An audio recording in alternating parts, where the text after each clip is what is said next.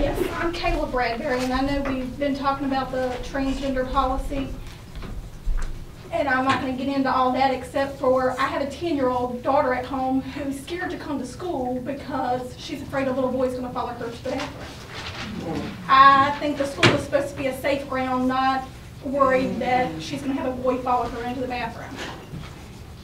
She's not a bully. She doesn't care what you are, or if you're gay, if you're transgender, or whatever you are, but she doesn't feel safe, regardless if you associate yourself with a girl, as a girl or a guy.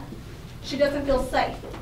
And my concern is how many other students feel that way. So I just don't know what to tell her, what to expect. Understand.